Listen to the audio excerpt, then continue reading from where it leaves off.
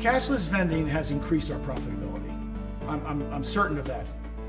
We are operating 60 cashless machines. That's cashless only.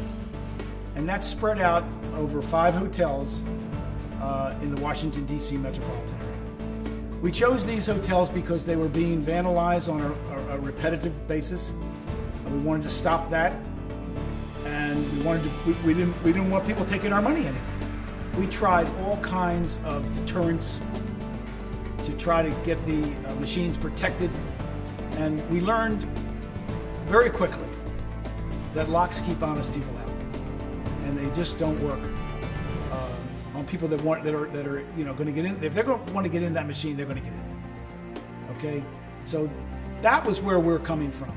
The biggest plus by going cashless is by removing the dollar bill validator and by removing the coin mechanism and replacing it with a credit card, instantly stopped the vandalism to the machines. The shrinkage went away. There was no money to take anymore.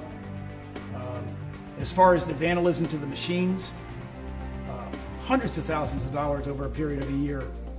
That number went to zero immediately. We also are realizing a big savings in that at least 95% of our repairs revolve around coin mechanism jams and dollar bill jams. Well, without that equipment in the machine anymore, there are no jams at all. So we're saving sending our technician, and the way gas prices have gone up in the last 2 or 3 years, we're not spending money on gasoline sending a technician to those hotels anymore. We've had very little downtime with the wireless system. We made sure that before we made a final decision on where we were going to put these cashless only machines, that it had a good strong signal. And so we tested that thoroughly.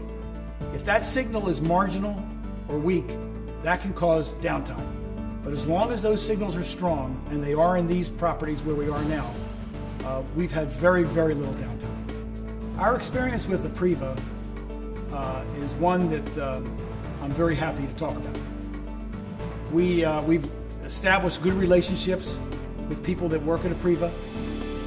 The one thing that I've noticed more than anything else is how accessible the people at Apriva are and how responsive they are. We had worked with a previous provider before Apriva, and